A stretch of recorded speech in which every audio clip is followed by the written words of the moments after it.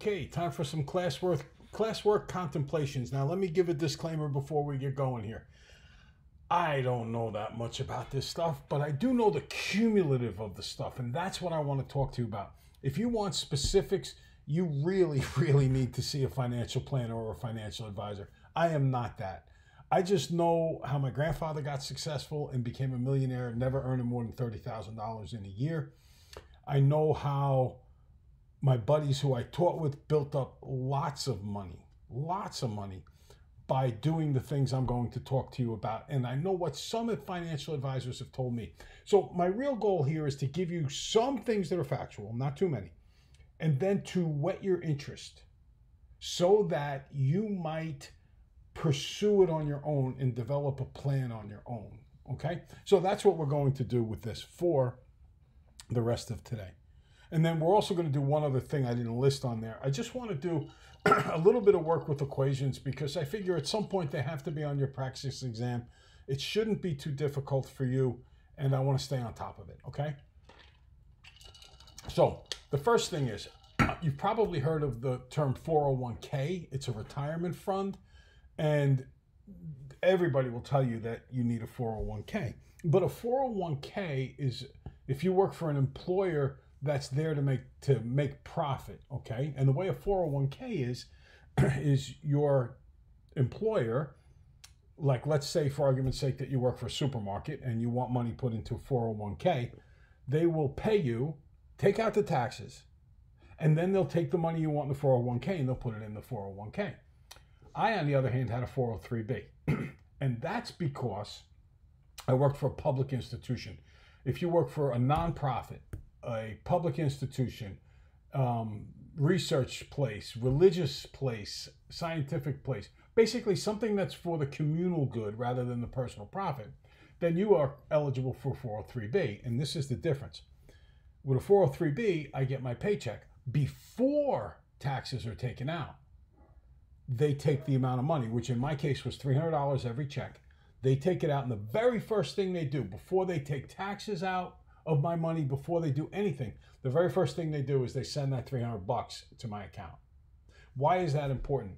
Because part of that $300 should have been taxed if it was a 401k. So that money sits in my account. Now, we talked about the miracle of compound interest because you're making interest not only on the principal, but you're making interest on the interest.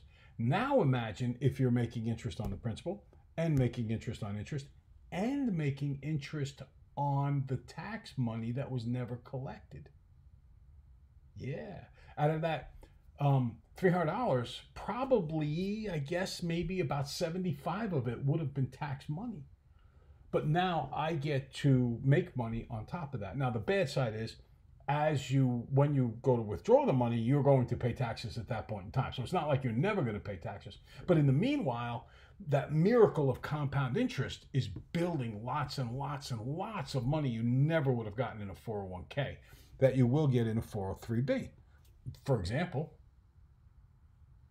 the 403b starts with the same money every time, but it's the purple graph.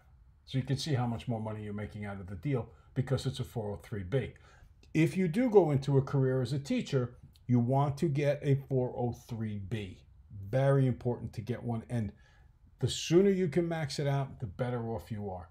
Teachers are qualified because they're public employees, okay? It grows so much faster than a traditional 401k. Now, the next thing I really truly don't know much about, this became a more common investment tool later into my career. So I never really followed it. But there is a thing called the Roth IRA. And the really cool thing about a Roth IRA is you never pay taxes on a Roth IRA, any monies and interest that you earn from a Roth IRA. So you're only allowed to put so much money a year in a Roth IRA. You're not allowed to put a tremendous amount of money.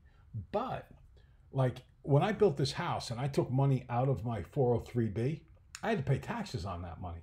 So if I took out $100,000, whatever, 25 or 30 of the $100,000 went to the government. It didn't go to the house, okay? If I had had a Roth IRA with that much money and I took out $100,000, I get to keep the whole $100,000. Now, there are variable interest rates and variable programs that you should talk to a financial planner about, and he can advise you or she can advise you how to best allocate that money and what works best for your lifestyle. But I do want you to understand that this option is available. It's important. Now, and there are so many laws involved. Like, I live in New York State, and as a New York State employee, which a teacher is, when I retired, I was allowed to get like the first $19,500 tax free that I pulled out of my retirement account. So for me, if I'm only going to pull out, and that's of a year, it's $19,500 a year. So if I'm only planning on pulling out, say, $18,000 a year, a Roth IRA might not be a big deal to me if it doesn't earn the kind of interest that a 403b earns. But if you live in a state which says, no, you're paying state income tax on that. And if you're like New York, where they have a high state income tax, then he might say, yeah, listen, you're better off with the Roth IRA. So all of these options do exist, and it's up to you to figure out what works best for you. All right. Now, benefits. Benefits. When I first started teaching, I had no clue what benefits are. I just know my dad used to say to me, well, it's really good that you're going to have benefits. Benefits are really important, and they are. I used to work in an intramural program. I used to work at a butcher shop. I worked covering flowers. I worked with a newspaper route. I worked at a butcher shop. I worked as a busboy. Man, I worked plenty of jobs. I never had benefits. All of a sudden, I literally graduate college and bam, I'm starting my teaching career. And they're saying, hey, wait a minute, you get this thing called health insurance. If you're absent and you don't come to work, I didn't take a day off my first 3 years of teaching. No matter how, at one point my leg was in a brace because I hurt it playing sports. And I came to work every day. Why? I used to get migraines at that point in my life. I came to work every day. Why? Because you don't get paid if you don't go to work. And then I found out 3 years into my career that, oh yeah, you do. You would have been paid if you stayed home. I said, you're kidding me. I'd never heard of such a thing. So what are some things that you get from benefits from teaching? Well, you kind of get a paid vacation. You have the option to get a big check at the end of June. And well, actually, I don't think Jersey does. New York does. They can give you a really big check at the end of June, and that'll tide you through the summer. You get some sick leave. You get health benefits, health insurance. You get some dental insurance, vision insurance. You get a retirement plan. The pension that I have, I couldn't be alive without a pension. I'd be working all over the place. Child care is involved. You get a life insurance program. I had a life insurance program when I worked that insured me of about $440,000 a year. That it came right out of my paycheck. I never saw it. And even now, I don't pay for it for the rest of my life, but I still have $220,000 insurance through that. So when I do die, which is guaranteed, as they say, the only two things in life guaranteed are death and taxes. So when I do die, that's $220,000, plus I took out separate life insurance other than that. That'll make sure that my wife, or if my wife should predecease me, my children are taken care of. So the next thing I want to talk about, so basically, you want a job that provides benefits. My son, right now, my son makes a lot of money, my older son. He works on a fishing boat. If you ever saw A Perfect Storm, he does that kind of thing for a type of fish called a tile fish. And it's real hard work, and he makes serious money, very serious money. However, he doesn't have benefits. So at one point he got MRSA, and the MRSA hung around longer than it should have because he didn't want to pay the health bills associated with staying in the hospital a couple of days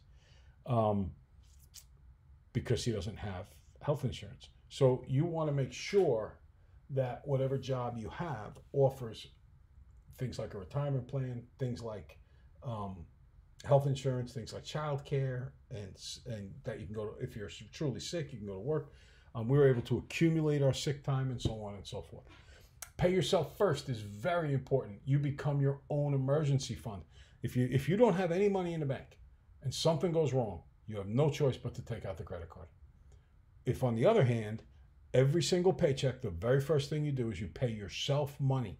You say, okay, $100 out of this check is going in the bank. Well, 5 years later, at $100 a check, you've got yourself, let's see, that's $200 a month, $2,500. 5 years later, you got $12,500 sitting in an account. You can pay for your own emergencies. You don't need a credit card.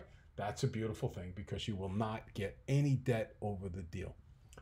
Now, emergency fund basics, you set aside money for unexpected expenses. It keeps you from having to borrow money. That's so important because when you borrow money, you pay money. You want to have enough set aside for 3 to 6 months expenses. Now, as a teacher with sick time, where you could be out for we could save a full year's worth of sick time. That meant that I could earn my entire salary for a year if I missed work every day for a year. So I didn't necessarily have to have 3 to 6 months worth of expenses, but it was good to have 6 weeks to 8 weeks worth of expenses, and you keep it in a high yield savings account. You want to be able to take it where you can take that money out at some particular point in time. All right. So those are some funding basics that are important for you to know about. Keep in mind, that's not the only money that you should save. It's just one of the important reasons for saving. Notice in the little picture on the right there, you got some money to save just to have as a savings account, some for retirement, and some for emergency planning. We have one more video to go in this, and I'll discuss that with you in a few minutes.